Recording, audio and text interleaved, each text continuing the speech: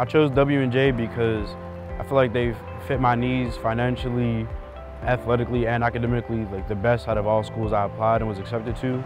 So, it was an easy choice. My first day was actually better than I expected it to be.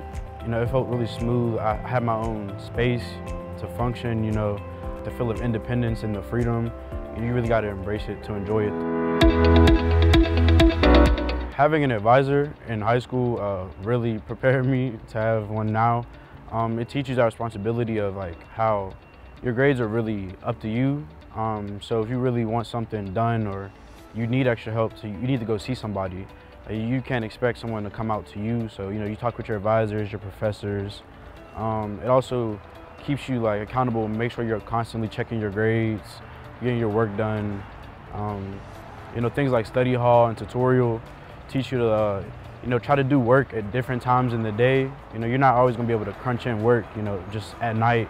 You might need to just stop in the middle of the afternoon and get some homework done. I also want to give a shout out to Mr. Joshua Simpson.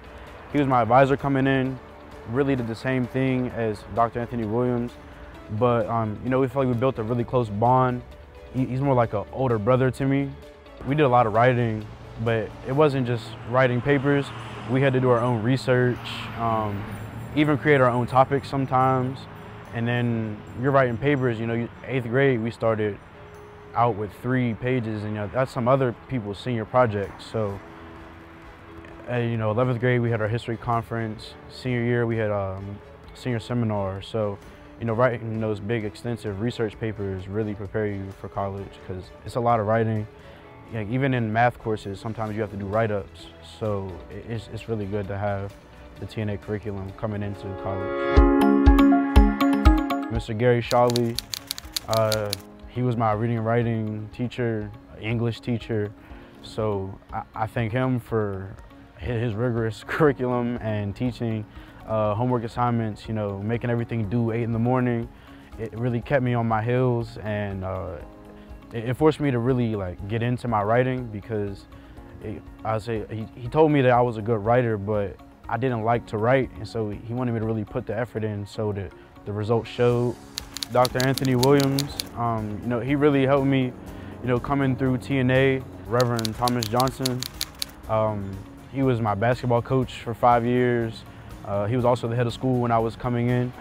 So, his strictness, and I feel like he was really hard on me because he really took a liking to me, so he really wanted what was best for me all the time.